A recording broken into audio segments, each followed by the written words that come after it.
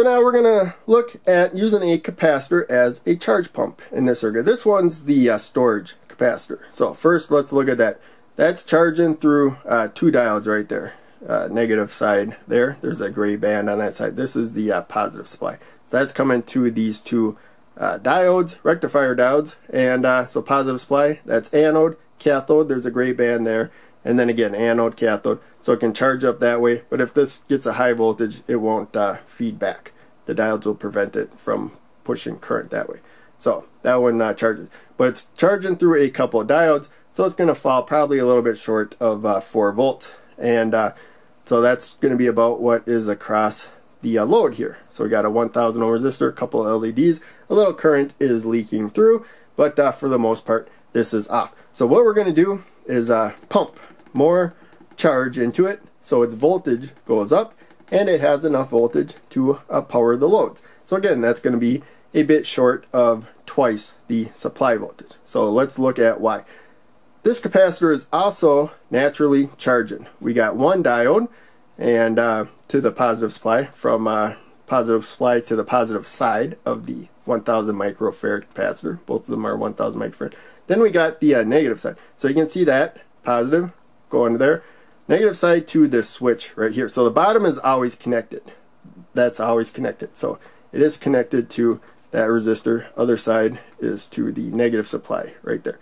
So we got that current path. And that's going to let quite a bit of current through for this circuit and the power limits of the capacitor. So we close the switch. That makes a direct connection. We got positive supply up there. So let's look at what that means. This capacitor charges up. Going to be a little bit shy of 5 volts due to the diode drop.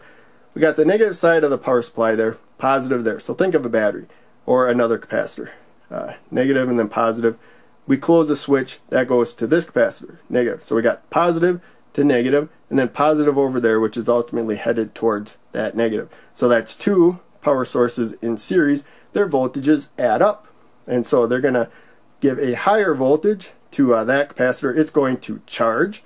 And once its voltage reaches the same voltage as the two, then current's going to stop flowing. And so it's not going to rise up as high as it can the first pump, but you release the switch, that one will charge a little bit more. You close it, and again, their voltages add up, and they'll push more charge in there until it has the same voltage as those two, basically when they're fully charged. But it is losing some current, so that's not completely true, through the load. That's why ultimately we have to keep hitting the button over and over again to get the LEDs to stay bright right there. So you wouldn't normally use a mechanical switch because, as you can see, we're going to have to hit it thousands of times an hour, not to mention I don't want to stand here all day doing this. You would use digital circuitry to ultimately switch it directly to the positive supply, or you could use digital circuitry to go directly from positive supply to negative supply if you don't go too fast for the value capacitor you're using and the heat that would be produced through the diode. But in any case, you could go directly supply to supply, but since we're doing a push button version of this, it's easier just to have a resistor going to ground. And then when we close the switch, that'll be a direct connection to the positive supply. The resistor will prevent a direct connection to ground.